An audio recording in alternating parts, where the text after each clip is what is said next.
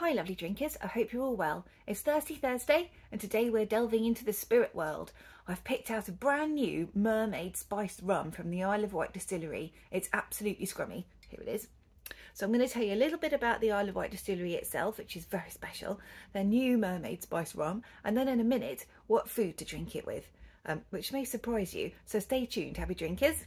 We love the Isle of Wight Distillery. They're a highly sustainable company and are passionate about working alongside and in balance with nature and the community to make people's lives better and invest in the future of the planet at the same time, which personally I think is great.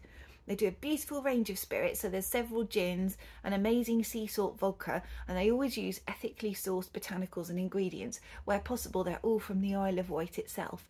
Things like salty rock samphire to give things a taste of the sea, and organic citrus fruits all grown on the island. And in the case of the new spiced rum, there's no exception. So the spirit base itself comes from the Caribbean and has spent a number of years in oak bourbon barrels, so it has deep mellow flavours about it already, but all the other ingredients come from the Isle of Wight. It's a really fruity rum. Smooth notes of caramel come from sort of cherries, apricots. There's a little honey in there from their very own beehives and some black sea salt from the flood tides. They're all blended with gentle spices of vanilla, cassis and holy grass, which is an aromatic herb from the island.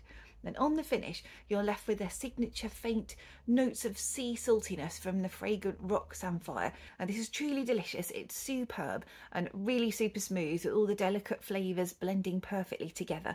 An absolute stunner. So we mentioned that the Isle of Wight Distillery works with a strong focus on nature and the planet, and this is especially true when it comes to their beautiful bottles. Amazingly, they're all made from recycled glass, and the stoppers all come from sustainably sourced Portuguese cork. The labels are made from recycled paper, and the plastic seal is not plastic at all.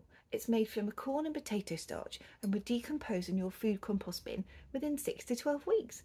It's incredible, and that's the same for all the Mermaid bottles. So when you're choosing what to eat with this, there's lots of lovely options. It's actually the perfect barbecue accompaniment, and it will go very well with a char-grilled steak. You wouldn't think so, but it does.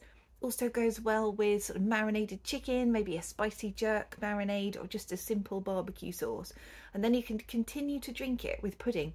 So maybe a lovely tropical fruit salad with mangoes and pineapples and a dollop of coconut ice cream would be lovely. Or you could do that banana thing where you slit open the skin of a banana, pour some rum in there, wrap it all up in tin foil and pop it on the barbecue. And then when you open it up, all the banana has softened and all the flavours have mingled together. Again, sort of dollop of ice cream on the top there, and you have a lovely dessert. Gorgeous. So as you can see, you're going to be hard pushed to get through summer without a bottle of this lovely spicy rum. It's normally $39.99, but with your Thirsty Thursday discount, it's going to be the bargain price of £36.